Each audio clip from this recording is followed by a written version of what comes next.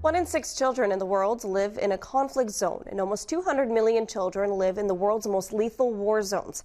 That's why Second World War veteran John Hillman of Oak Bay will be kicking off his 4th annual fundraising walk for Save the Children tomorrow. Tess van Straaten sits down with the inspiring 104-year-old in this week's Vital People. That was me with the convoy in Syria.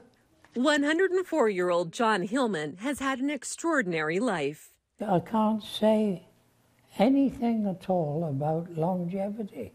I've just been lucky. I'm just alive, and still alive and enjoying it. The Second World War veteran was just 17 years old when he joined Britain's Royal Air Force and served in wartime campaigns in France, North Africa, Italy, and Burma. For your tomorrow, we gave our today. I had an angel on each shoulder. They looked after me. I went through the war without any damage. But after the war was a different story. I had hemorrhages they reckoned from the service in Burma, and these hemorrhages led to surgery. And I left the air for they kicked me out, actually, said I was no good to them anymore. Hello. The Carlton House of Oak Bay resident has also survived cancer twice and jokes he should be dead, but John's not done making a difference. I've done it! In 2020, while the world was in the throes of the COVID pandemic, John made national headlines by doing 101 laps in honor of his 101st birthday around the Carlton House courtyard to raise money for Save the Children. You know, John is somebody who has seen war at a very young age, and you know, that's given him a unique perspective on how hardship affects young people.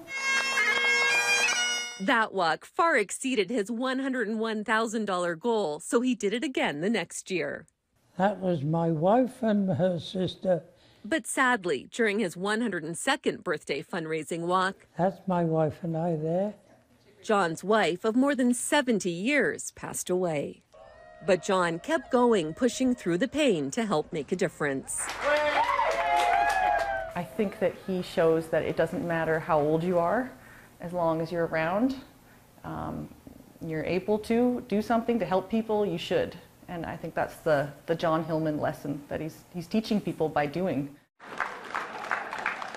Last year, horrified by the war in Ukraine and all the children impacted, John did 103 laps for his 103rd birthday for a total of more than $330,000 to date. When you come to think of the number of children that were particularly the children from Ukraine to Poland, millions.